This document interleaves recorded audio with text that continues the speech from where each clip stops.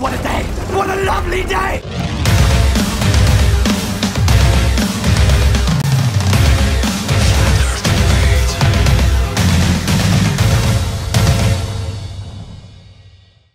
Welcome to Flat Earth Debate Uncut and After Show. I'm your host Nathan Oakley, and if you are new to this channel, or you've not done so already, then be sure to subscribe and hit the bell notification icon to keep up to date with the Flat Earth Debate. If you'd like to support this channel, there is a super chat that runs alongside each of these shows while they premiere. There's also a PayPal, Patreon and crypto link in the info box below the video. Speaking of Patreon, I'm going to do a quick shout out to all of you who do support me on Patreon. So a massive shout out of appreciation to Abraham Mohammed, Adrian Quintana, Alistair Main, Billy Highvault, Burn Fat Till My Stomach Is As Flat As the Earth, Chow Young Cat, Dank, Dave Rakia Gafford, David Wayne Foster, Edwin Johnson, Erwin Jennisons, Felix Hung, Fireball X, God Rockin, Henrik86, Jeronism, Joshua Balsimo, Kirsten Smith, Liam Nedrick, Life is Short, Matt, Nagara, Naibai, Qatar Craig, Reinhardt, Rene, Sally Ballis, Silver Umbrella, Skeptic936, Texas Mike, theflatearthchannel.com, the Flat Earth Sun, Moon and Zodiac Clock app, Tina Baker and Tom Herkins. So a massive shout out of appreciation to all of you for supporting me on Patreon. Now we are actually joined by a few people in both Discord and G+, so I'll raise the mic on them while I get myself set up for the first live show.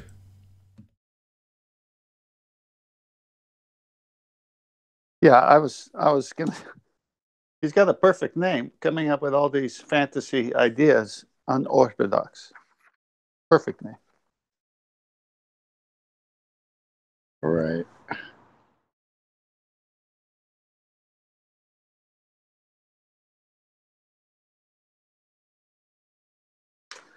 It was a good laugh. Yesterday I laughed a lot.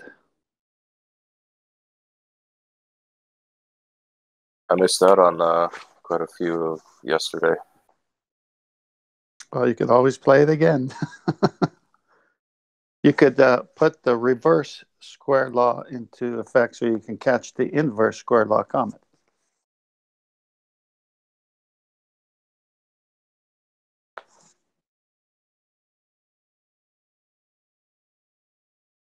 It's that Dave Chocolate Crazy Friday.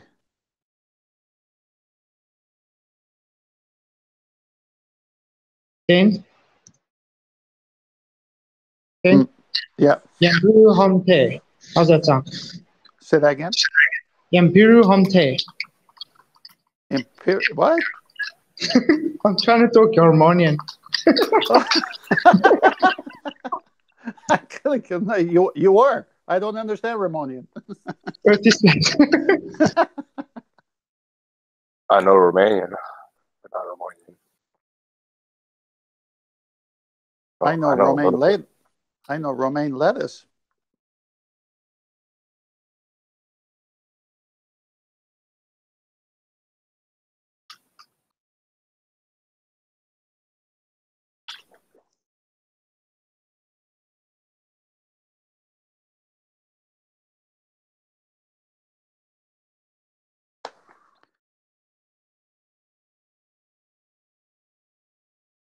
Is he still getting coffee, or are we in the pre-show?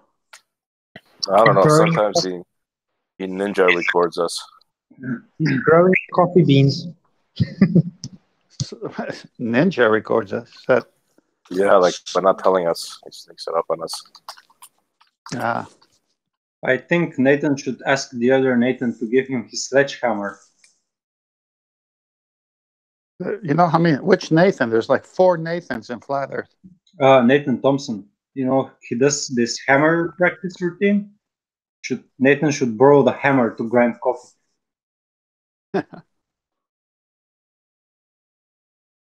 Yeah, does he balance a ping pong on a hammer while citing the periodic table? Yeah, he does shit like that. Yeah. And one time he was citing pi, like all the digits in pi. I was like, what the fuck? Pretty impressive. Why would you cite pie when you could just go eat one? You know, you need to go. You know, you need to go to get them. You need to go to the tart area. Good one. First, you'd have to find out what the crust is about so you can land on it. Can I just say that if pie is cited, then it has to be eaten. Well said.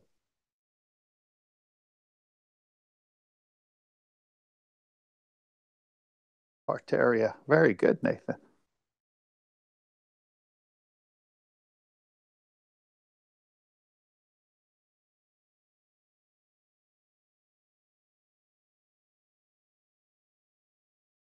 Hey guys, did you saw yesterday this ex-CIA officer?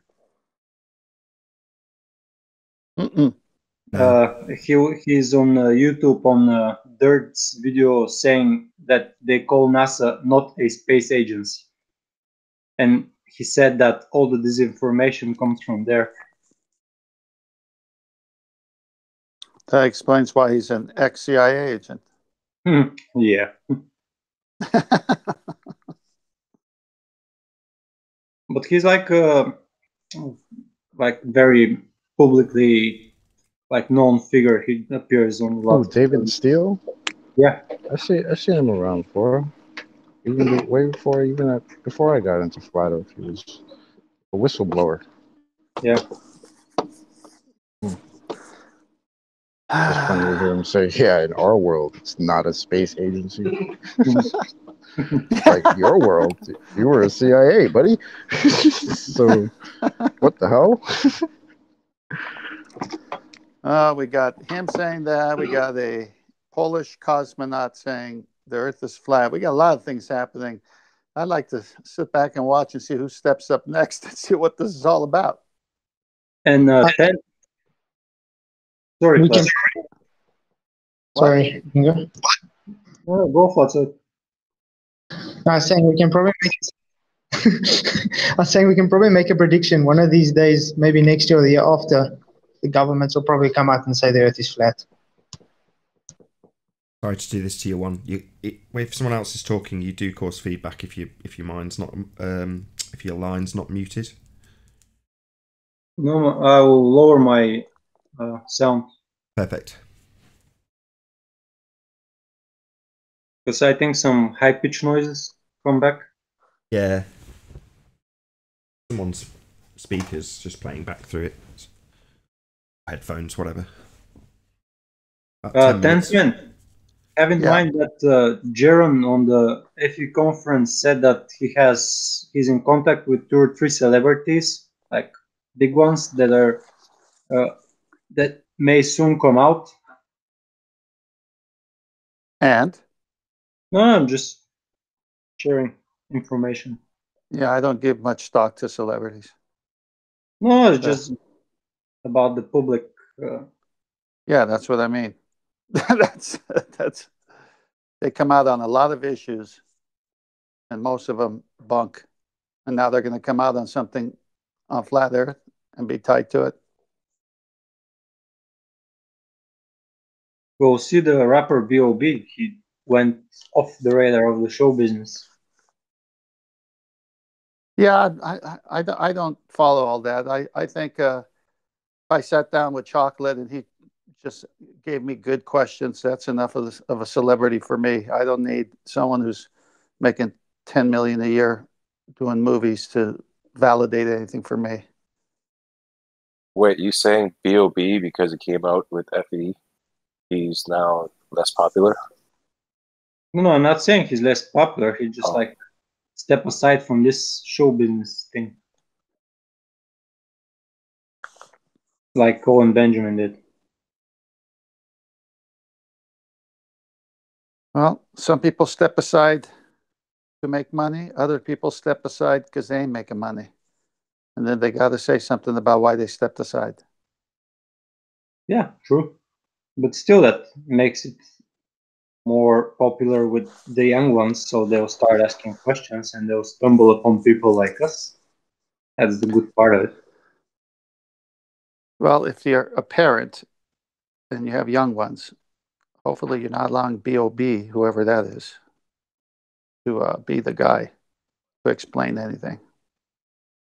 No, it's just lots of young people who be in this type of social, like internet area, that they won't stumble upon us. But if they hear rumors about that, about somebody that some of their idols, they'll have questions. No, I know what you're saying. I'm just very leery of all that connections that people make with celebrities. Yeah, I get it.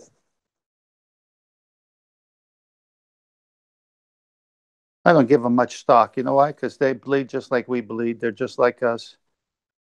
So, yeah, true. look at Neil deGrasse Tyson's a celebrity, Were right? you half-handedly trying to call me a celebrity before, Tough Man? No, I'm saying That's crazy. I'm saying you're above them. You're equal to them because you're a human. But you at least will just share the facts and not use your celebrity to do it. Yeah, I got you. Although you got the best looking icon on Ballbusters. Yeah. I thought Ranty had the best, actually. Who? Ranty, I thought his, with the camera. 0.8 seconds of footage that he got, was the best 0.8 seconds out of all of them. Yeah, but that kid in us likes different shots of the camera. Yeah, I thought that was pretty cool too. It just looked just cool. Well done. Yours looks cool too, Chocolate, but it's just like an after effect over your icon. Yeah. I'm not, What do you think Ranty was? What do you think Ranty was pointing his camera to? I don't know. Probably something in the distance. No, Chocolate's icon. Oh, I see. Ranty wanted to see it. That's all. That's South Africa. Where? I think he might. I know someone else was just dropped. Maybe he's working.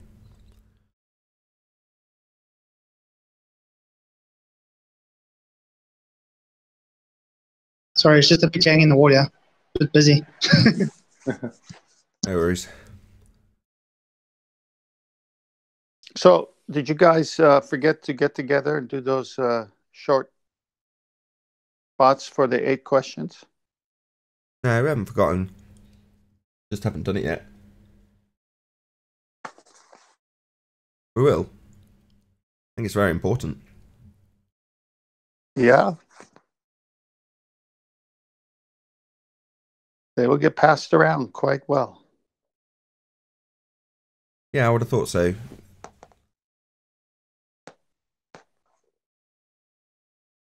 Most people only hear the housekeeping questions themselves and then might occasionally hear one of them pulled apart in an argument. Well, when you hear it in the argument, obviously you've got both sides of the argument.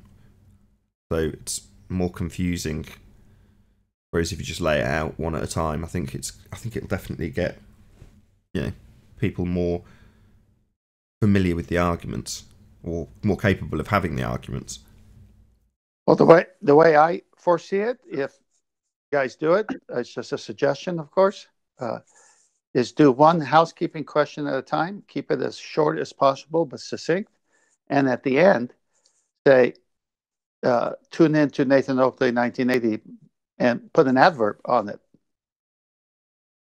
Yeah. And that way, when we send it out, someone's going to listen to a 5-8 minute clip. It's not long. And then they'll hear the adverb, and it's short. It's pointing to the show, and you can hear the other 7 housekeeping questions. You just say, and there's 7 more housekeeping questions. So now their curiosity is, well, what are the other 7? Right. Just kind of do it that way, and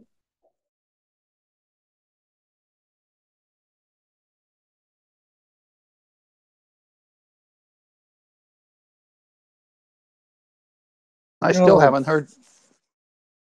Still haven't heard from the person who I asked, can you have gas pressure without a container, get back to me.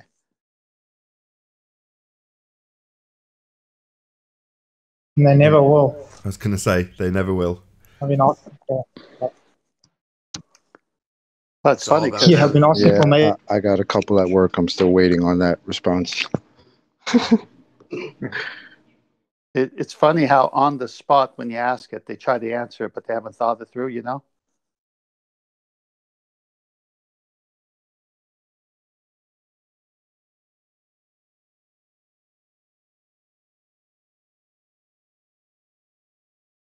The video that's got the nice concise section with Dr. Daniel Faulkner having his claims on Facebook and his rebuttals to the question of gas pressure being laid bare by him. That'll make its own toe tag. I mean, it'll be short because it'll just be a summary. It won't be like the full Anthony getting each message and then so on and so forth. It'll just be, here's the string of messages, here's his claim gravity's a force, here's the debunking of his 100-year-old out-of-date rhetoric. Speaking of Anthony, did you saw his video about hillbilly blueballs? Yeah, I did, yeah. Nice work. You know how the ballers say 7 billion people believe the Earth is a sphere.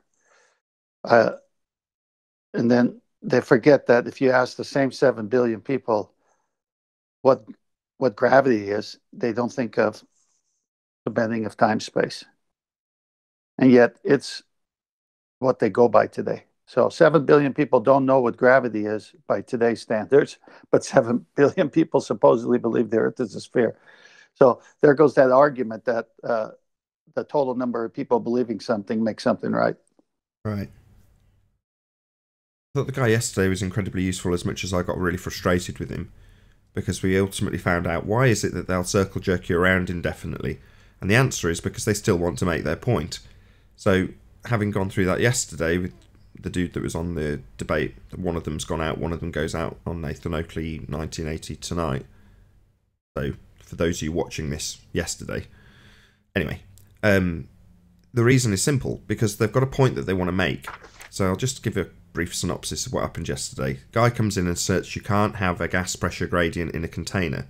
Now instantly that's taken to task, because you can have a gas pressure gradient in a container. That's ludicrous. So we then lead him to say exactly that himself. In other words, admit that you can have a gas pressure gradient in a container, and he describes it by way of equalization. Prior to equalization, obviously it's gradiated, and then eventually it reaches the point where it's all the same. In any event, he wouldn't concede that he'd got it wrong in his assertion that you can't have a gas pressure gradient in a container. That assertion being incorrect and disproven by his own words, he strung us along for about 20 solid minutes, refusing point blank to concede that he was wrong in that assertion. And then after 20 minutes, he finally gets to the crescendo, which is to say, if you claim Earth as a container, then that's false because you can't have a gradient in a container. So after the 20 minutes of him refusing point blank to relinquish that point, he finally gets to the reason why. And then he did it again later with an example I can't remember off the top of my head. The one that went out on yesterday's show for those of you watching. Same thing, it's the point that he got kicked out. Oh, that was it. He wanted to make a false equivalence with water versus gas. So we're asking, obviously, how can you have gas pressure without a container? He starts asking us questions about how a lake would be contained, and then babbles off the same inconsequential question over and over again. How can you have containment? How can you have containment? Or define containment? So the reason for that was the same. He needed to make a false equivalence with a liquid when we were talking about gas. So he refused point blank to concede that water isn't gas, to the point where he said, no, water is the same as gas, at which point he got kicked out.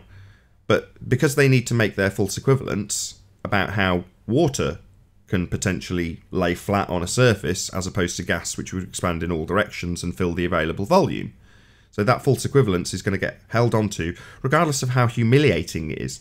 Now, the reason I've just detailed all that was because the same applies to hillbilly blue balls. Exactly the same principle. So he wants to make an assertion that the open system that is Earth in a vacuum as a sphere is possible because you can have gas pressure without a container. here's my demonstration of gas pressure, quote, without a container. And then he shows you transferring gas pressure from one container to another. Well, that's obviously false, but he wants to make the assertion that, no, my demonstration squares the circle for me, that you can have gas pressure without a container. So his point is that, no, you can have Earth with gas pressure next to a vacuum because of my pipe container demonstration. And he doesn't want to let go of that. So based on that, we can essentially humiliate him indefinitely, and cognitively he'll allow it. He will literally allow Anthony, me, and everybody on this panel to completely humiliate him, potentially forever, based on his obviously incorrect assertion. Because he needs to make his point at the end. That was my point. Anyway, I'm going to start the live show. That was great.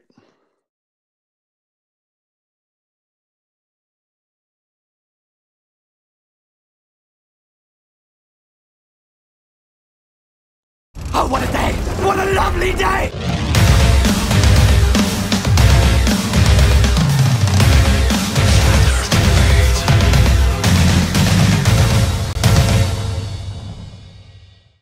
Welcome to Flat Earth Debate Live. I'm your host Nathan Oakley, and if you are new to this channel, or you've not done so already, how dare you, then be sure to subscribe and hit the bell notification icon to keep up to date with the Flat Earth Debate. If you'd like to join the community debate, then go to nathanoakley.com and check out the Flat Earth Debate forum, which you should definitely all join.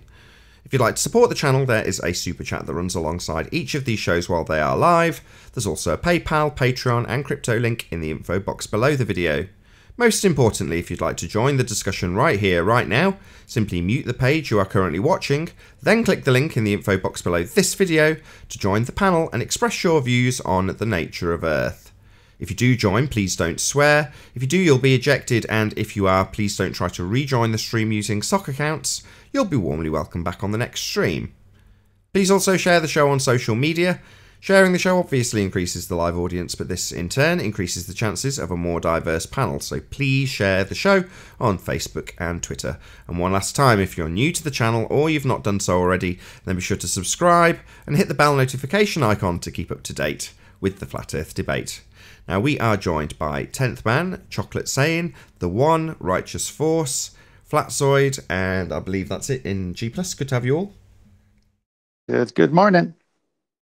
Good afternoon. Hello. Good morning. Good morning, good afternoon, hello, wherever you may be. And we've also joined by a whole bunch of people in Discord, so hello to everyone in Discord.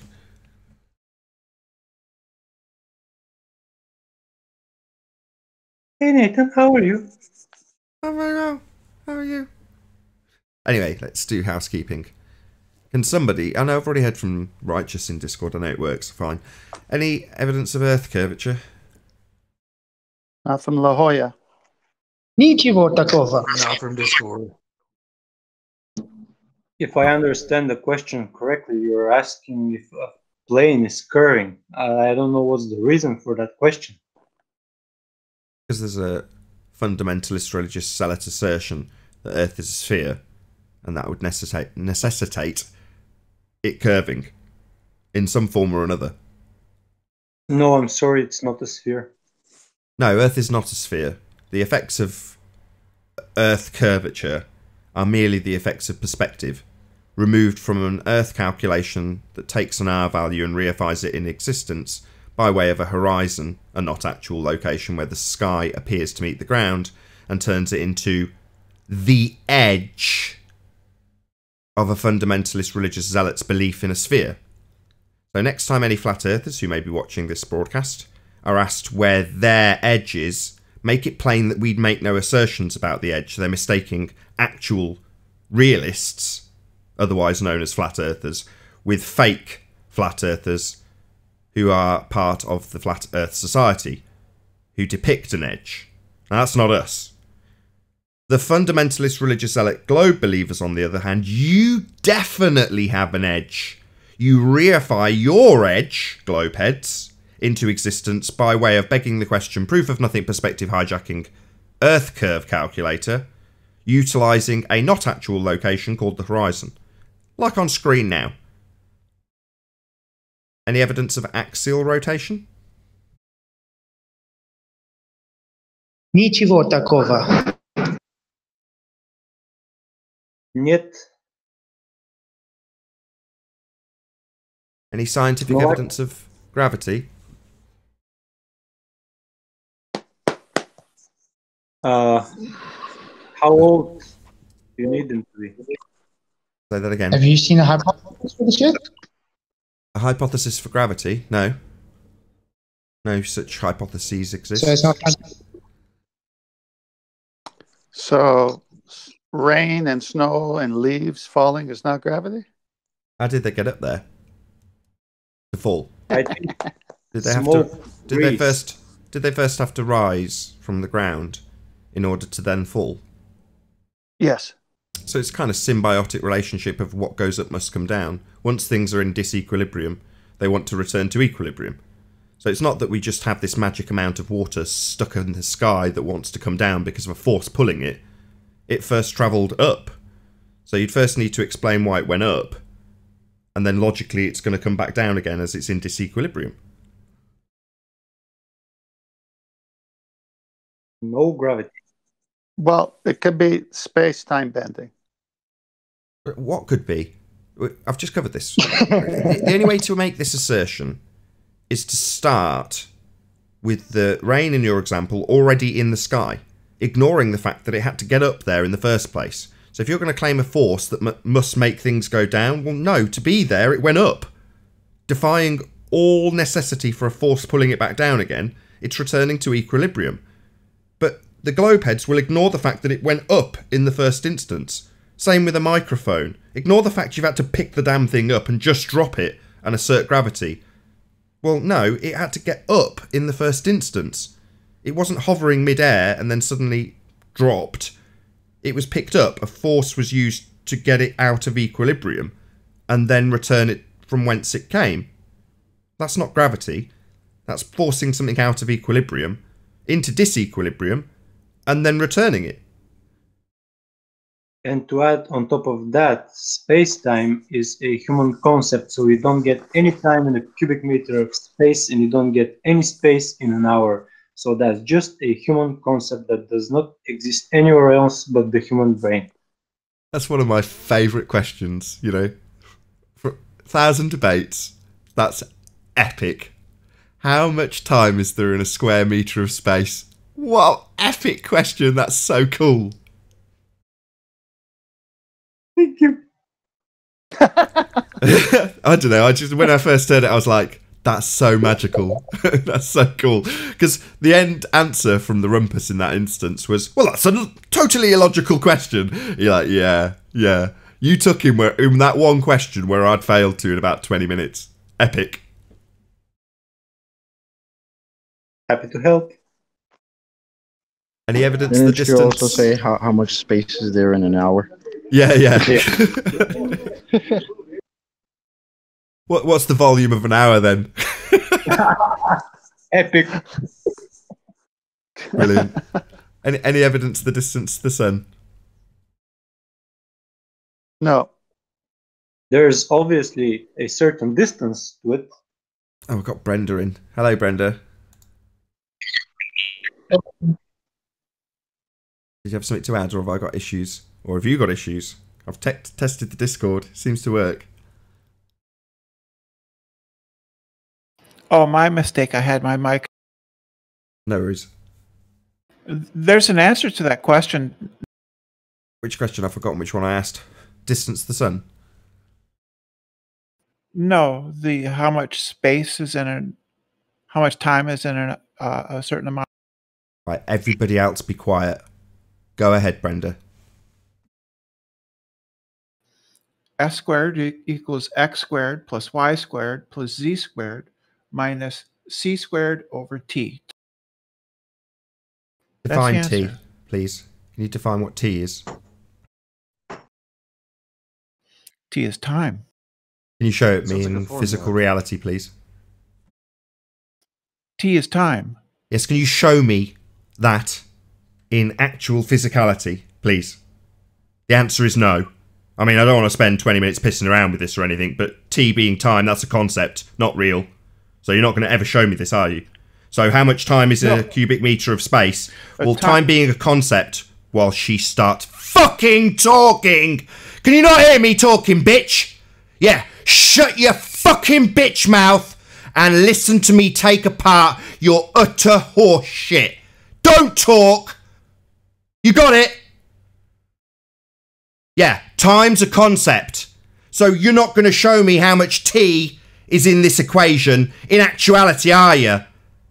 No is the answer. So let's not piss around with your stupidity for the next 20 minutes. You're not going to show me a concept, are you, retard? No is the answer. You can't show me that T. It's a concept.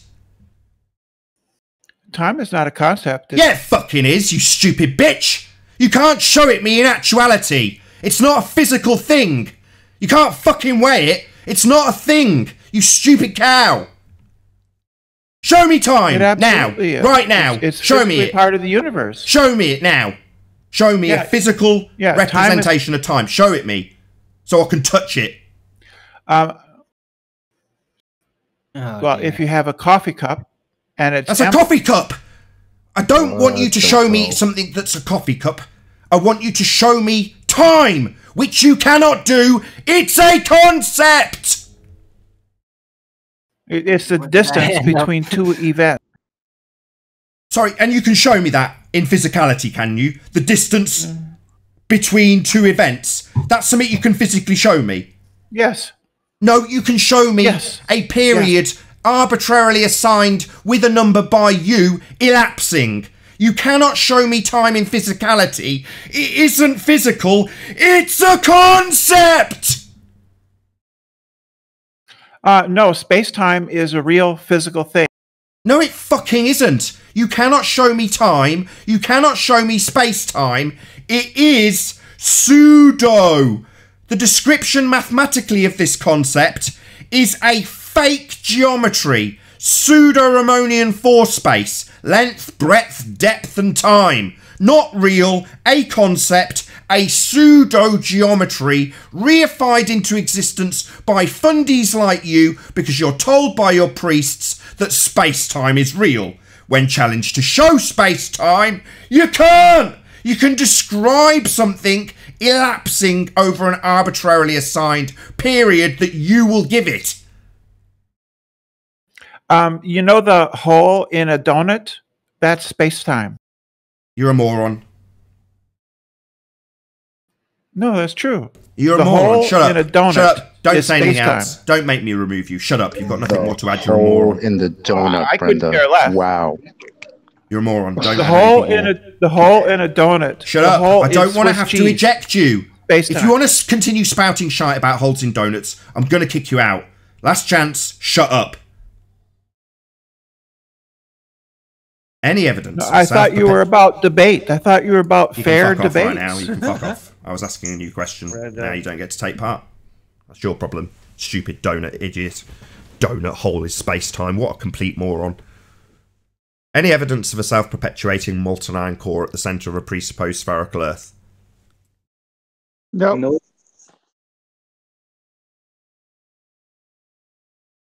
Any evidence of the R value? Earth radius, the presupposition thereof. No, we got an airline That keeps- pilot researcher in here. Probably going to try to talk about his curvature. Say that again. Say that again? Thomas. I said we've got airline pilot researcher in here who's probably going to try to pipe up about his curvature. Oh, Well, didn't he's I get back going to to have a curvature? hard time with that because all of us have been on airplanes and we don't see what he sees. Well, we might. Depends what he's reifying. I ain't talking nothing to you guys. Just watch my video. Plenty of dipping my nose around the curvature, but I ain't talking to you guys. Why are you here then? Oh, Why the hell are you here? And what curvature? Keeping an eye on the flat derp. You see curvature in your video, eh? Yeah, just watch my time lapse. Airline pilot research, global on YouTube. What's it Nice proving? time lapse, dipping the nose around the curvature. Sorry, you Yeah, dip, but the nose while you going out. already- you don't you dip your dip nose. your nose down. We've covered this with you. We've already pummeled you on this. You had to use a false equivalence for what you compare your tracking versus Polaris versus your actual position nose up. Your actual position's nose up. We already covered this with you. So what, you've just thought we've forgotten about it 2 weeks later? We're not fucking morons. We haven't forgotten that we already pummeled this shit, pulled it apart for about an hour, and eventually got you to the point where you conceded that you're actually describing nosing down, because that's what you're supposed to be doing versus Polaris, but the plane's actually nosing up. You notice he's not saying a fucking word. You're just here to lie. We've already pummeled this. Have you got memory problems, airline pilot? Have you got a memory issue? You seem to have gone silent and are now talking while I'm asking you if you've got an issue with your memory. We pummeled this 2 weeks ago. You claimed you were nosing down when you were actually nosing up because you equivocated what should be happening with lights in the sky versus what your plane actually does, which is nose up. Third time I've said it. Let's see if we get another stony silence. Did you watch a time lapse? Yo! Fuckwit! We covered this already! Your plane doesn't nose down by your own admission! We fucking pummeled this! You stupid, dumb idiot! Are you deaf? Are you having memory issues? Can you not hear me? Nose up! That's what you admitted! Hello? We already pummeled you, airline pilot.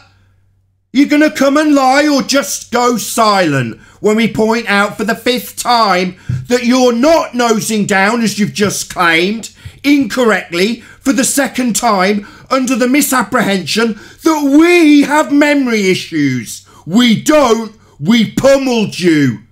You gonna reply?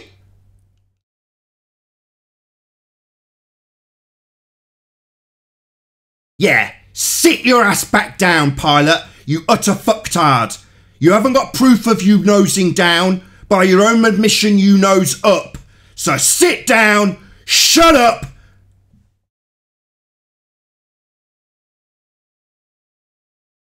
Good dog.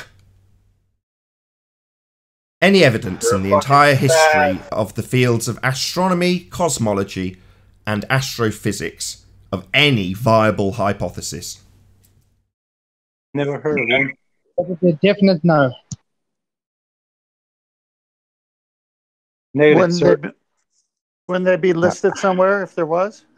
How could they have a hypothesis if they can't get past observation? I mean, it's dead right there in the water. All they can do is look at stuff. These people piss me off so much. Oh, that concludes housekeeping. Yay! They think we forget, like 2 weeks later, that Grim V did it last, before Airline Pilot. Just thinks we've forgotten that we've absolutely ripped them a new asshole, and how painstakingly it was that we had to do it, to get to the bottom of their bullshit. And then they come back 2 weeks later and assert the exact same shite. It's just a bloody outrage. Rinse and repeat. As he addressed it, as he said, oh yeah, do actually nose up. That's in total defiance of my belief in a sphere. No, just silence and a reassertion of the total bullshit we took apart 2 weeks ago. Not a concession that he actually noses up by his own admission. That he's speaking doublespeak to get around the fact that it doesn't match the globe. No, none of that's addressed. Just a reassertion of the original bullshit that was wrong and pulled apart here by us. No wonder you don't want to talk to us and just punt your shit video. What, so you can force other people into the false misapprehension that you nose down, like declared at your beginning of your time here today? What, did you think we'd forgotten?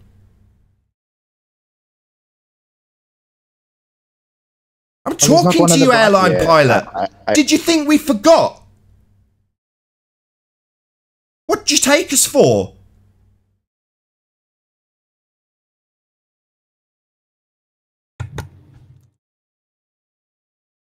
Yet you're pissing down our back and telling us it's raining, airline pilot. Yeah?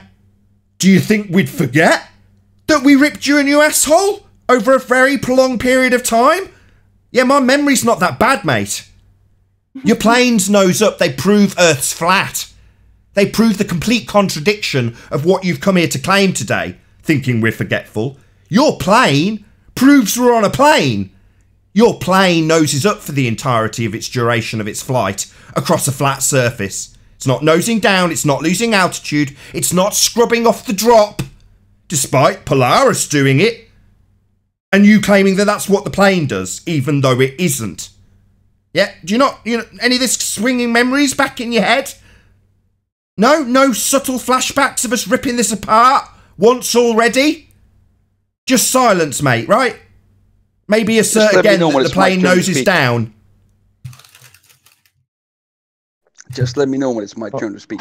Never! You arrogant fucking liar! You've asserted the same lie we took apart when you were last here. Your arrogance level is off the scale. You're not telling me about the familiarity you have of you nosing up by your own admission. You're not explaining that you're sorry that you've asserted the exact same lie and are trying to direct people to your video that no doubt highlights that exact same lie that we took apart the last time you were here. So when do you get to speak? Never! You disgusting human being. We've already taken your shite lie to pieces based on your misapprehensions and your false equivalence with what a star does. Any of this bringing back any memories? Yeah, you can reply. I give you permission. And then he said his plane was flying level to gravity, which he still hasn't been able to define. So it wasn't. Yeah. That's not true, though, is it? That. Regardless of his assertions, he's nosing up. He made that clear with the degrees it was doing it by, but just gave us a false equivalence with what it should be doing based on what Polaris does, and then said that's all because of gravity. Who gives a shit what he asserted? The plane's nosing up by his own bloody admission. I'll give that one to Chocolate, man. He did just correctly identify exactly what the guy said. Well done. That's his autopilot. Okay. So none of us have forgotten, airliner, that you've already been pummeled on your claim that you made here just for the second time. Then I think at one point he did say his plane was pitching up while nosing down at the same time or something. Yeah, it's a complete contradiction. Hello. Nathan, I hope you don't mind. I've given Rumpus a link because we were chatting offline and got lost to time. But Rumpus thinks that in a vacuum chamber, if you have a vacuum, he thinks a pressure gradient, a pressure gradient would form in a vacuum. He doesn't think that it would fill the available volume. Does anybody think about that? Does anybody agree with Rumpus? No. Right. Say that one more time. Okay, here we go. Let me explain it carefully. If you have a vacuum chamber that is tall enough, let's say 60 miles, at the top of the vacuum chamber, when you've pumped in, however amount of gas you want to, especially put in a pressure light. If you put it in at atmospheric pressure, at the top of that 60-mile vacuum chamber, there'll be a near vacuum. Doesn't have any evidence to support the assertion. It's based in theoretical physics, but absolutely not. Absolutely not. It's based in experimentation. If, for instance, you take if you take a high altitude balloon in the atmosphere and do this effectively the same thing, because effectively the atmosphere is a 60-foot tall container. Well, not container, but 60 foot tall anyway. If you then, as we hopefully no one is denying in this hangout, the pressure at the top is near a vacuum, and therefore exactly the same thing would happen in a vacuum chamber if you filled it with a similar density of gas as there is in the atmosphere. It would also form at the top near a vacuum. But for a small chamber that's close to the ground, it's only say a foot or so in dimensions, the difference between the top and the bottom, because the pressure gradient that occurs in the atmosphere also occurs in any gas that's in the Earth's gravitational field, we have instruments that can detect what is effectively is a little bit of pooling going on at the bottom of a vacuum chamber. If you fill it with gas, the density and the pressure at the bottom of your chamber will be very, very, very, very slightly denser than, say, a foot above it. And we've got sensors that are sufficiently sensitive to detect this. And in fact, Toady has actually had one of these. It's so sensitive that if you raise it up by just a few centimeters, it can tell you how much you've raised it up by the pressure difference in the air. That's how. What about in a vacuum? But same would happen. The air, the atmosphere is in a vacuum. It's no different. A vacuum chamber that you filled that was 60 miles high would behave exactly like the atmosphere. But we know what happens when a vacuum is exerted, when a vacuum and an air like mix together. Are exposed to each other. We know that there is mixing. But you're saying that's not true. They do mix, yes, but the gravitational attraction will cause it to pool at the bottom. But in a 1 foot high chamber or any experiment you do in the lab, the difference is so small. Even if you know, if you go, 100 meters, for instance, the difference that is it's so small in the lab. So Nathan, do you remember back in when we first started arguing over do you remember when we had the demonstration that Rumpus had, and he had the little we were talking about the egg. It was when the egg experiment came up at some point, and I asked him when we had the Action Labs helium balloon burst, I asked him what happens to the helium. Does it fill the available volume or does it pool at the bottom? And his answer was, well, it fills the container. And that was Nathan's answer as well. Because and I thought it was only a foot. You're interrupting him, high, Rumpus. Anthony. Do you mind? I didn't hear the end of his statement. I appreciate that he's probably saying something devastating, but can you not interrupt him? Well, it's just that we're at the point where we need to know what happens in the vacuum chamber when the helium balloon pops. Does it fill the available volume the way that we're told, or does it pool at the bottom and create a density gradient like Rumpus now seems to have changed his position and says it's the second? Right, but the thing is, Anthony, because you don't understand things I tell you, I have to give you simple things. And the difference between the pooling effect is so small in the experiment that we were talking about, in that little vacuum chamber was only a foot high. Effectively, you can say, as far as you in terms of the physics or just considering it, this pooling is so small you can ignore it. But if you have a chamber that's 60, even 100 meters high, you would see the pressure gradient go. So can you prove this though? Sorry, so if we have a chamber that was 60 miles high, you would have a vacuum at the top of it. Yes. So, can you prove it? Oh, sorry. So we would require a chamber for this example, then a container. Well, you wouldn't actually, because the atmosphere isn't effectively in a vacuum. Sorry, so I'm not asking you to now give me your equivocation that the atmosphere does as your example does.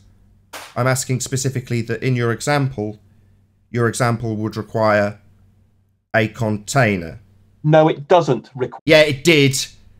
You gave your example. It had a container. It was 60 miles high. And for your example to work, you described what would happen in that container that is 60 miles high. Now, I appreciate that at some point you're going to simply equivocate that the atmosphere is the same as the chamber, but I'm not going to let you, because I'm just going to simply point out that your example requires a container. It's that simple, Rumpus. Now, I appreciate that while I've given this description, you've talked through every single word I've said, preventing anybody in the Hangout hearing me. And for that reason, I'm going to have to take action to stop you from doing that.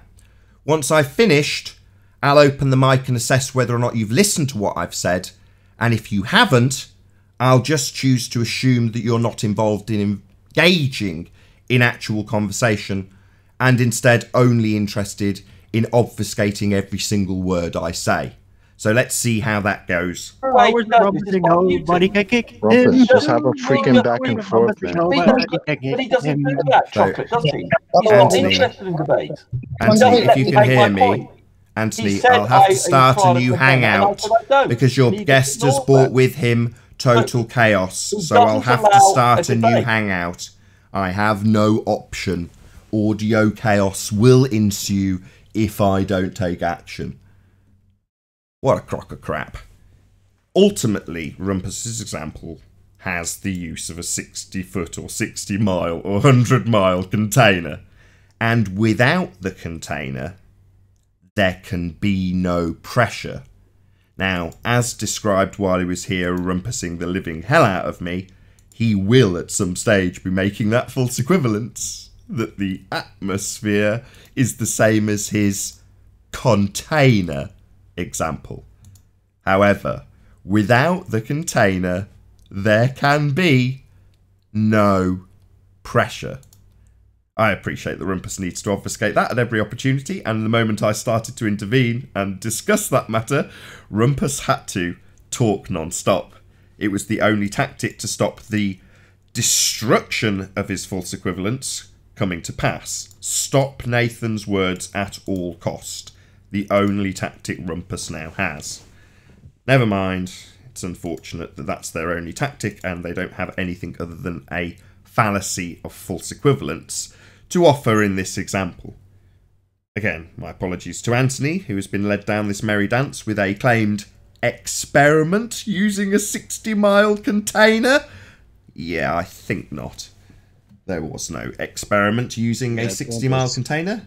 We wouldn't have got to the stage where we got those ascertained facts from Rumpus, because he would have absolutely forbidden that from happening. Anyway, disappointing as always, Rumpus. Is always going to be that way. Sorry, did someone want to add something from Discord? Yeah, sorry about that. I was not trying to rumpus you. I was just trying to find a gap there. I just said that he's King Idiot. The King Idiot died and Rumpus took over. Meanwhile, we got a full panel here on Discord, and we've got some ballers. 5 or 6 of them.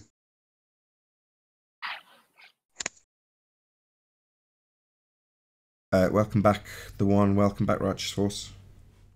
Hello. Hello. Hello. Hello, 10th man.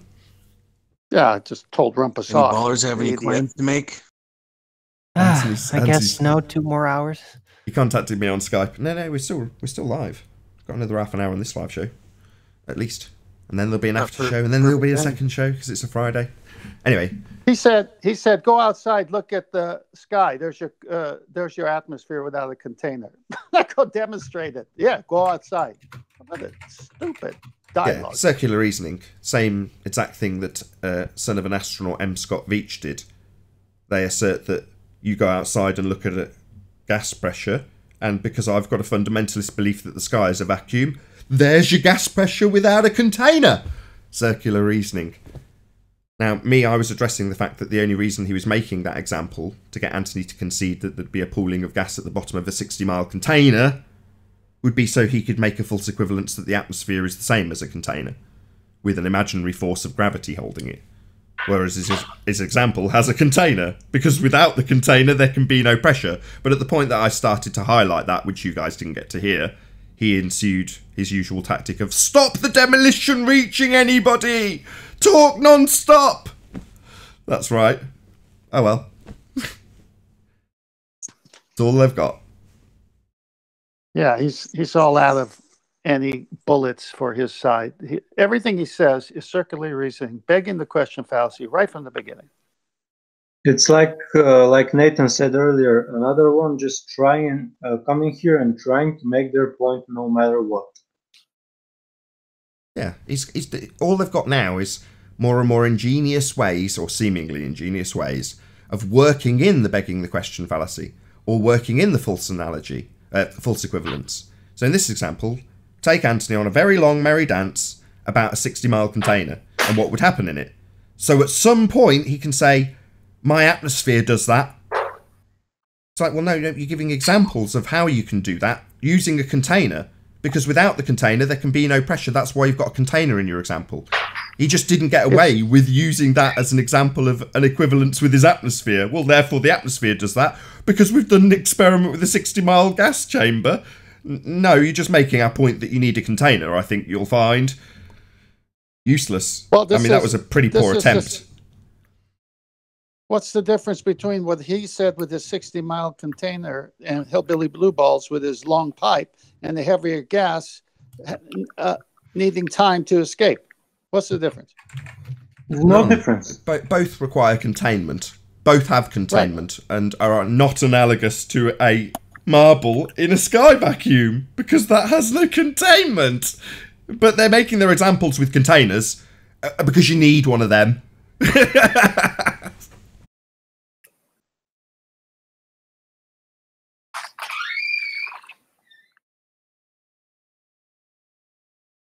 Hey, Arwin. I'm so glad I'm so glad you cut balls their in legs off Discord. at that point, the minute the begging the fallacy starts.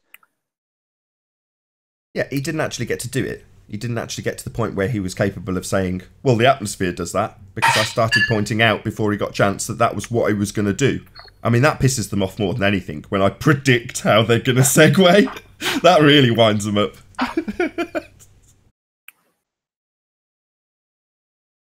We've all been doing this way too long. We know the arguments, how to unpack the arguments, why the arguments are fallacious, and the route that the fundy will take to make that fallacious assertion.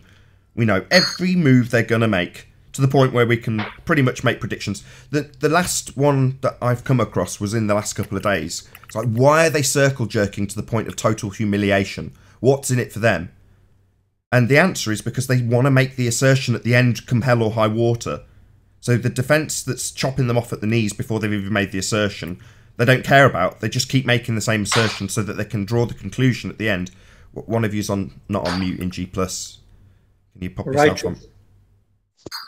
Go on. So yeah, they just want to circle jerk you indefinitely. They might, same assertion, ask you an inappropriate or irrelevant question while you're making your devastating point that they're ignoring, so that it can keep circle jerking in the face of total humility when they're absolutely proven to be wrong, or in this case with Rumpus, backing our argument. So your example, to draw false equivalence that I'm not going to let you get to, has a container. Yeah, you need that container, don't you, for the example? Yeah, but Earth hasn't got any containment. So yeah, this just backs our argument. That was the worst ever effort by Rumpus, because all it did was get him on the show describing what would happen in a container. Well, Earth doesn't have that.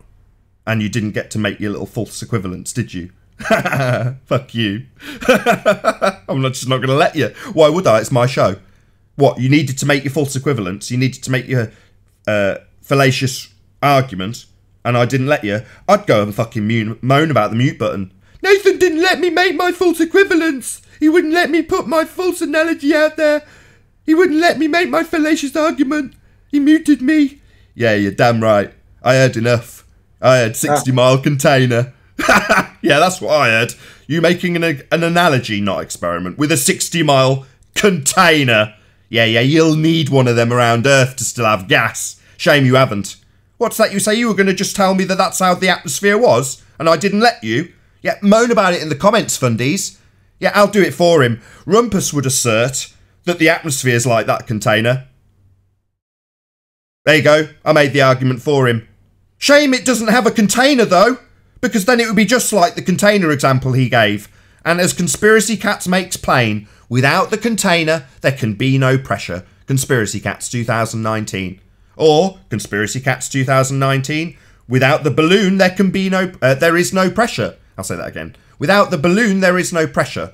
Analogous to containment for gas pressure is this balloon describing the containment required to have a gas pressure. So yeah, you need that container in your example. Earth doesn't have one though. Bad luck, Rumpus.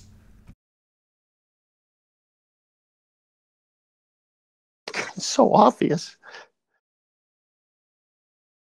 One more thing now, he will complain that you killed his Trojan horse. It's so obvious. They start with a container, so to prove we don't have a container is so dumb. Yeah, his sneaky little tactic, trying to get in here with the Trojan horse. Not even sneaky. He's identifying a container. This is the mind of the fanatical R-believer.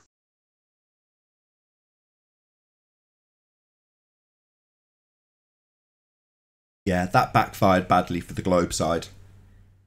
It would have worked out reasonably okay had he have got an opportunity to make his false equivalence and just say, yeah, the sky's like that. The sky's like that container with solid sides and a roof. Oh, is it? No, it isn't, because if it was, you wouldn't be flying to Mars in your bullshit world of Narnia space, would you? You wouldn't be going out to the moon. You certainly wouldn't be sending probes back to take pictures of us from claimed to be Jupiter, a giant mass of gas in a vacuum. Yeah, you wouldn't be getting those pictures if we had a container around us like that vacuum chamber that's 60 miles high, to give your analogy. Yeah, you need it for your analogy, but Earth doesn't have it, my friend.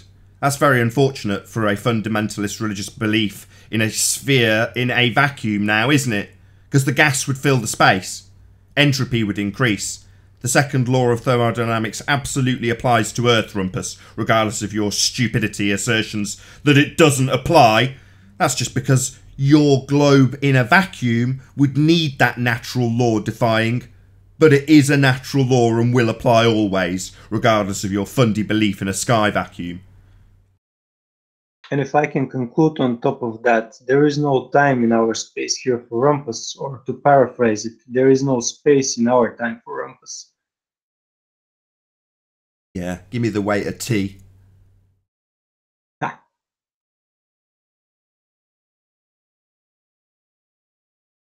I can if you put it in the bag, a container. Not TEA. I'm sorry. Yeah.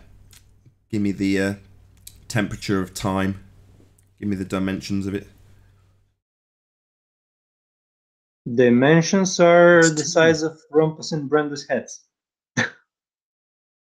It's T. Come on. T, Nathan. Brenda told you already. You don't accept this answer? Excellent rebuttal. Almost as good as Brenda's. My donut shop sells space-time in little round balls. You can ask these Discord participants. We got No Man, The Truth, Dougie, Bobo, Jamaican Me Crazy, and Trade. Any of you have anything to say regarding the nature of Earth? Over.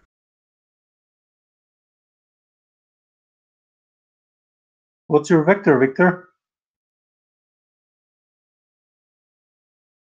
So it's Friday. It's a fantastic day. We've already had donuts for space-time. A pilot talking about nose up and nose down. And then Rumpus comes on with a 60-mile container. What a morning. Well, to be fair, I hope not echoing, but Brenda was kind of right. It is kind of conceptualized as a donut. The thing is, it's just an assumption, though. It's an assumption why the entire universe is the way that they want it to be, how they visually sort of want it to be, how they wanted it to be original. And Einstein basically just provided the math in order for them to mathematically say, it is like this, and that is gravity. And what the heck are you talking about, Arwen? He's talking about the lore. That made this all arrive. The whole what the heck are you talking about? In their mind. A conceptualized donut hole, right? As a hole in space. About? What space? What space time? Fictional, purely fictional. Nothing about it is real. But that's well. Then why are you talking about it? He's saying that what she was about to describe would be the mathematical description of space-time, with Einstein's description being parroted off by her in terms of this donut. But she was being asked to show time. So I appreciate what Arwen's saying, but it's obviously got your heckles up because he's phrasing it, well, she's right. Well, no, she's going to describe something that's conceptual. That doesn't give us a physicality to it. It doesn't answer the question that was on the table, even though she's going to parrot off her rhetoric correctly, which is what Arwen's saying. Well, yeah, I can attempt to take that next step for them instead. It's still not going to solve anything. It's just going to move the bar further down the lane.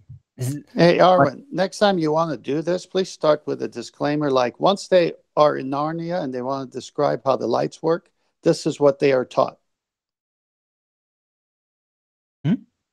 He's saying if you're talking about their version of the world in which they reify, then you need to make it clear first that you're not saying she's right because actually that is what the way of the world is, but she's right in terms of how their religion describes the reification she's currently making when arguing with us, which is what was happening in that argument. Regardless of whether or not she can accurately describe what Einstein came up with, in his noggin. Right, but yeah, sorry, I think I came on a little late, so I might have missed the actual question part. I just heard her out and thought like, oh, of course, Brenda. Because she got in my chat like this as well, but I just quickly timed her out. Well, I'm not saying Well, don't she's saying explain that what they the believe donut. or how they believe it, but just start with a disclaimer as to that's the position that you're trying to take to share.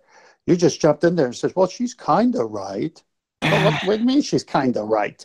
Yeah, I just improvised because I didn't have the full picture, because I didn't actually You hear the either- question. I was just assuming it, because it's so often the same. In this case, it wasn't. Apparently, it was asked time, and she just wrongly answered. I had no idea, because I didn't hear the question when I came Fair in. enough. You know their argument so well, Aaron. You just jump in there and finish it. That's how good you know their argument. So you're giving a better argument than they are. Yeah, I just, I like these toys, but they're just fooling around and breaking them. And I just like, come on, at least try to make it look a little better. That's my response at this point. It's just so bad what they do now. Wow, that was an interesting way of looking at it. So you're saying like the heliocentric model's like an intricate piece of technical Lego, and it's got really clear instructions. It says what it's supposed to do, and once you've actually put it together correctly, it will do that. And you're watching them butcher the Lego and stick it up a hotchpotch, and you're going, "Oh, the Lego's much more elegant than that." Feels like. Why can't you let the model Stop sticking the Lego up your nose. Yeah, just please enjoy the beauty. Don't ruin it. Enjoy the imagination while you still can believe it. Yeah, don't we've try to discussed this before, ruin it. Arwin. Or Their don't model- force it on other people and shit. Their model's impressive, wouldn't you agree? It's a very well thought out, intricate. It's got a lot of what would be issues ironed out.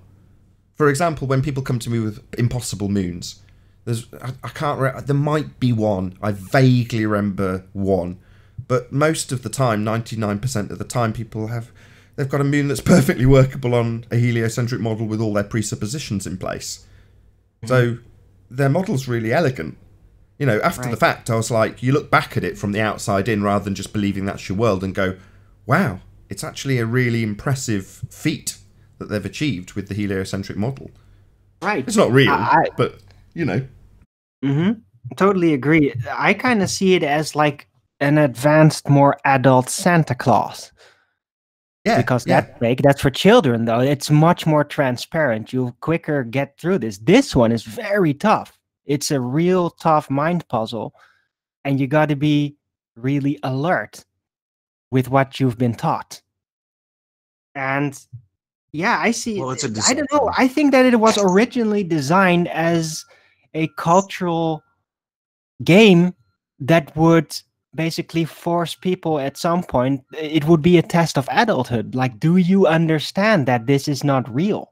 That it was originally designed for that. And I'm talking about long, long ago, because the ones that have been applying it in the last century, they've gone obvious other directions. But that seems to be inherent in the design, I feel.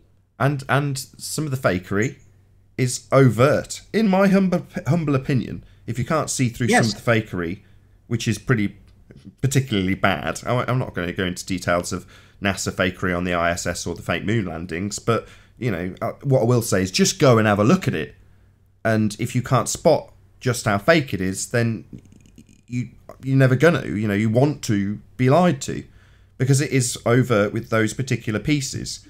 The model itself, in terms of its technical prowess, is far more impressive than the fakery of mere mortal men and their cinematography. That's always going to be shite by comparison. But a well thought out model and how it works within its own presuppositions, of course, isn't hidden either. Just by our own language, it's a model, right? Well, what's a model? It's not reality, and they make that plain when they tell you about the heliocentric model and how they might just change the model. So obviously they're making it plain that it's not real. But also, to back it up a little, it's not the people that have been working on the whole thing, especially the real one, the overseers that are really making decisions for where it should go and all that, it's not. They take it very serious. Like, to them, it's like deadly serious design. It's not a toy. It's not like a game to them building that. No, it had to be perfect. It was important, or it wouldn't work. It had to be perfect. So a lot of people put a lot of energy with their intelligence into making it so seemingly flawless on the surface.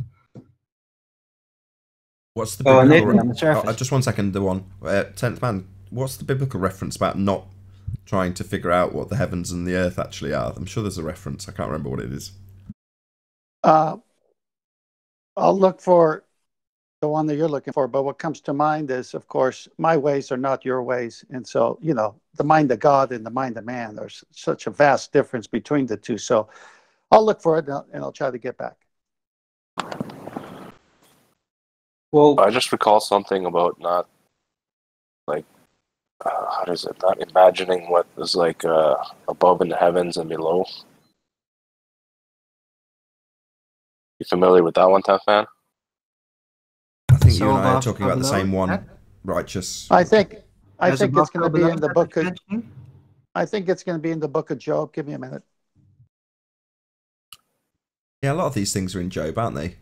Like, I would incorrectly use the word science-y. You know what I mean? Yeah, it's most likely in Job, because Job is being asked questions, I believe, and there's questions that he can't answer, and there are questions in the realm that he has existed in, yet he can't answer. So how much more can he really answer any questions or understand anything outside of the realm that he lives in, type deal? Okay. It's chapter 38.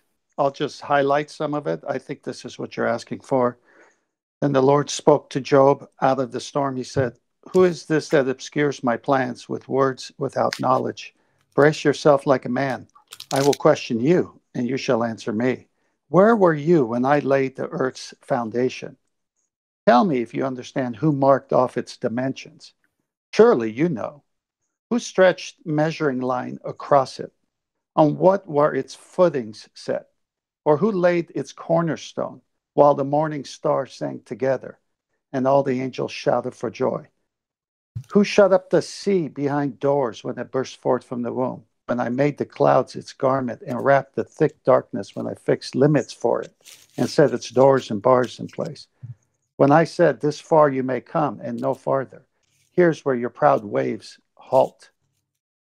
It just goes on and on. It's beautiful. It's like saying, where were you, Job? That is beautiful. Guys, can I have the mic now? Yeah, sorry, the one. Go ahead. Yeah, so I was planning in the beginning to go with the words God has its ways, but now literally this is what happened because we started this topic. And as you know, in the beginning it may be a little bit frustrating for some people, but bear with me just for a minute. So you know that back in the days, like maybe 6 or 7 months ago, I claimed the discovery, and last night I came to the realization of it, and I put the final piece of the puzzle together. And as you stated, 10th man, that what is here, it's not what it's above there. And because we have the scientific method, we figured out what's the purity of the substance and why here and up there it's not the same. And at the end, it's turned to be the neutral charges, and actually what we've been taught our whole life about the vacuum. It's wrong. That vacuum actually, it's full of stuff and it's only a neutral charge. That's why it dissolves everything. So basically, today I managed to write the hypothesis, to finish the hypothesis, which I was working on for 3 months. So that's why I wanted to make a massive, huge and enormous shout out and thank you to Nathan Oakley and John Quantum Eraser, because like you're the people that primarily pushed me and made this process possible. So without you and like your non-stop guidance about the stuff, that you have to be persistent and you have to be accurate and you have to apply the scientific method. So that's what made it possible for me and pushed my brain to think and to find that answer. And I think we managed to find it. So I spoke with Flatzoid last night, and he had his mind blown away by what I told him. So massive shout out to Quantum Eraser and to Nathan. So when does this information get revealed? Well, as you know, I figured out the experiment, but the hypothesis was, to be honest, total shit. I didn't have a viable hypothesis, so I managed last night to finish it, and I wrote it today. So now I have almost everything set up for the experiment, so I'll be able to run it. Cool. Very cool. Fascinating. Well, hopefully we'll find out a little bit great, more man. in the after show, but unfortunately for those of you watching on the Nathan Oakley live stream, this is going to be where we bid you farewell. So a huge, massive, enormous thank you first and foremost to all of today's debating panel for making this live show possible. Of course, a massive thank you to all of you in the live audience for tuning in, hopefully smashing the super chat, liking, commenting, sharing, subscribing, and all that good stuff. Be sure to check out nathanoakley.com and the Flat Earth Debate Forum to keep up to date with the community debate. I've been Nathan Oakley. Stay tuned if you're watching on the Nathan Oakley 1980 premiering stream, and I'll see you all in the next video. Oh, what a day! What a lovely day!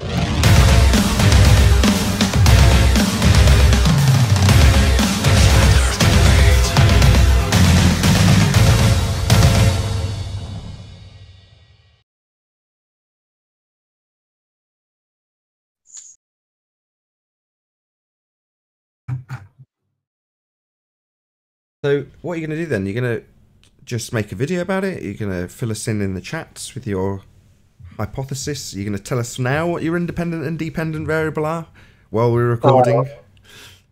Well, I'm planning now. I'll translate the hypothesis to English.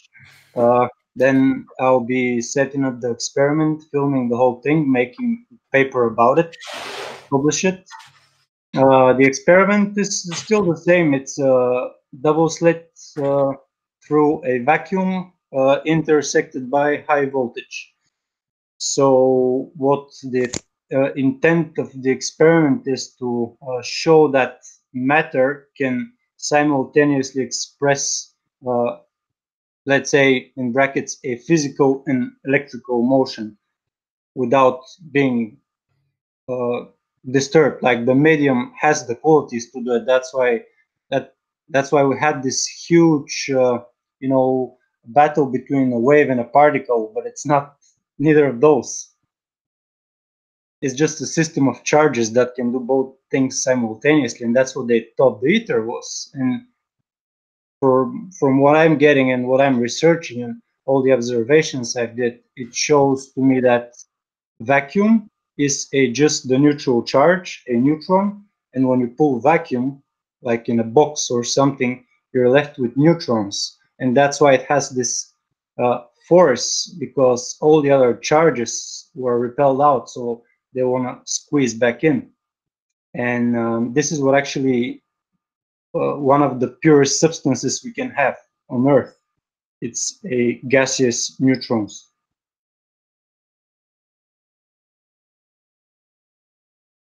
Okay. So if you were a globe head, I know you're not making specific assertions yet. You're saying that you're formulating hypotheses, but step one would be, what's your observed phenomena? Oh, it's diffraction of light. Okay. Through a medium.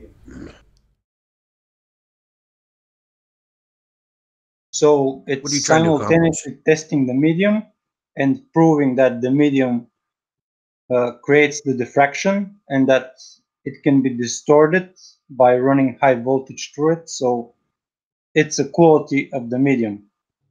But your wave function, that is distortion.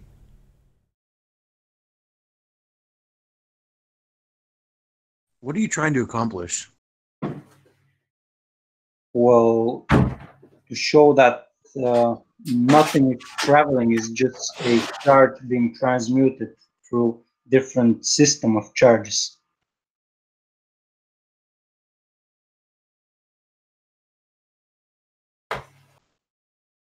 Okay. I'm sorry. I was mean, listening. Can't Can you wait say to that see one it more time? demonstrated. Well, yeah, get it written down. We'll have a read. Oh yeah, it will be interesting. We'll see how it will turn out. Well, I am up for some kind of transmutation theory, you know. I've heard it through alchemy, this kind of thing before. It's just kind of surprised to find out from you that there might actually be something to it. So, well, all observations point in that way. if you can actually demonstrate that, that would be great. Yeah, I'll go with a few more tests around it, like vaporizing water, superheating it with a measurement of moisture to see that all the excess that we get in gaseous form actually doesn't contain any moisture, but we get it solely from water.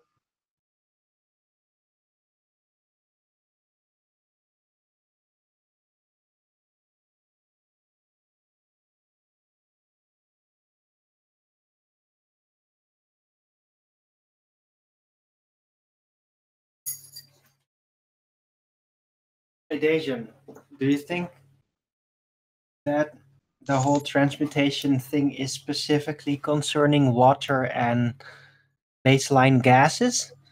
Or is that where it can be found? Or are there other things that show similarities to that as well? Well, in the industry, you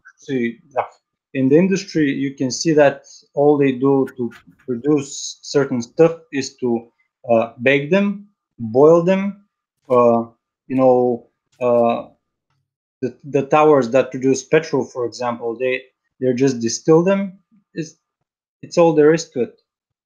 And electrolysis, that's it. Hey, QE. It's Good to have cooking. you. Yeah, but that's to split apart the compounds, and then that's called refining. Yeah, Refineries. they just exchange charges and they change their behavior due to how much positive and negative charges they have. But are you saying it's not splitting apart in separate type of substances? Yeah. It is or it isn't? It is not. It is just transmuting. It's always the same substance. It just gains different qualities. But seriously, from what I've learned about the oil industry is that petrochemicals, the refining of it, leaves a lot of very toxic benzene-related waste product that really can't be used. Are you saying that doesn't exist? No, I'm not saying it doesn't exist. You get byproducts from different reactions, but the main thing is that you just purify stuff. That's the whole idea. That's everything that man does. Is No, but that's purify. refining. That's just chemical industry. Yeah. But of course, but that doesn't disprove chemistry. No, it doesn't. It's just very convoluted in chemistry. Okay. Can you just summarize your point? It's getting convoluted. Just summarize your point. Yeah. Well, my point is that vacuum is a natural element, and it's not the absence of substance. Is actually a place where it's void of positive and negative charges, and you contain only neutrons.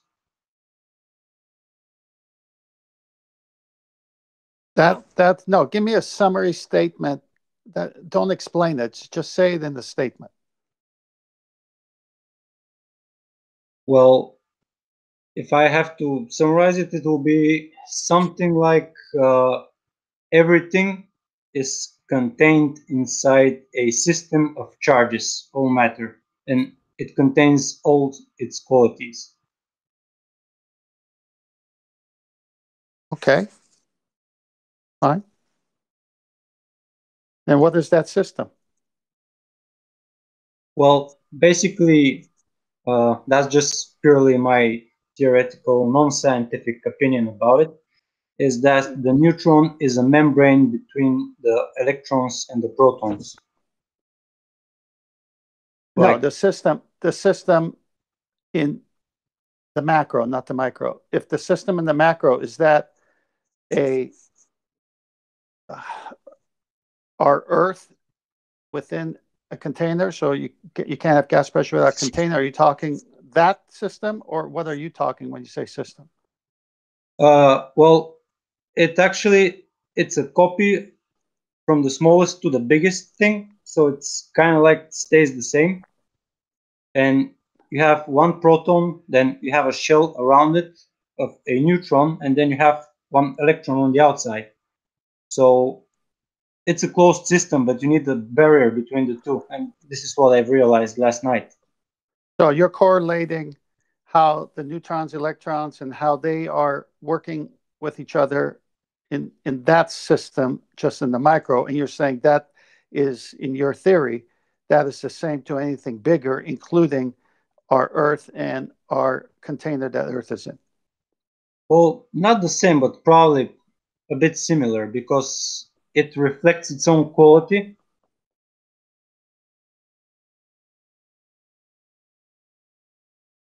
All right. Well, our argument, just for example, is you can't have gas pressure without a container, right? Yeah. So if the globies say there's outer space and the vacuum of space, the gas would fill the available space, correct? Yeah. We also know you can't have a vacuum without a container. Absolutely. So what are you saying at the end of the day?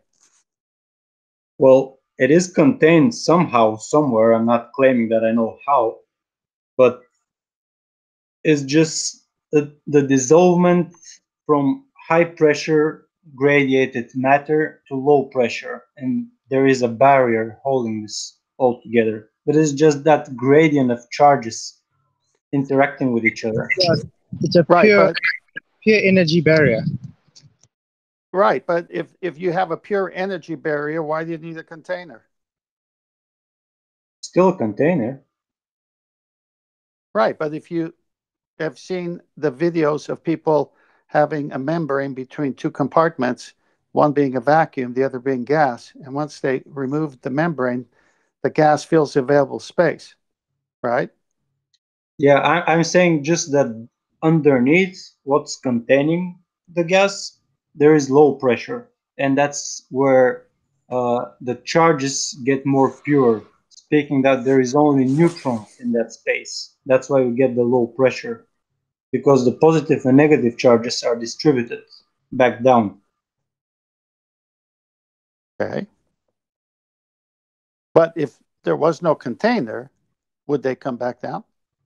No, you couldn't have the whole system without a container. You still need the container. It's like the development of the human embryo. It starts by producing more cells and then creates high pressure inside a closed system. And that's what makes it develop and gives it more energy, because it has the information. Okay, it seems like, if I'm understanding you right, you're focusing in on each thing within our system that's contained and describing how each thing works by itself within that full system. Yeah, basically. Okay, I got it now. So to hear the continuation of this conversation, you'll have to tune in to tomorrow's Sunday's show at the same time, 10 PM. But in the meantime, I'm going to say a huge, massive, enormous thank you to all of you who did tune in on the Nathan Oakley 1980 premiering stream, for hopefully smashing the super chat, liking, commenting, sharing, subscribing, and all that good stuff. Of course, another massive thank you to all of today's Discord and G+ panel for making this after show possible. I've been Nathan Oakley, and I'll see you all in the next video. Oh, what a day! What a lovely day!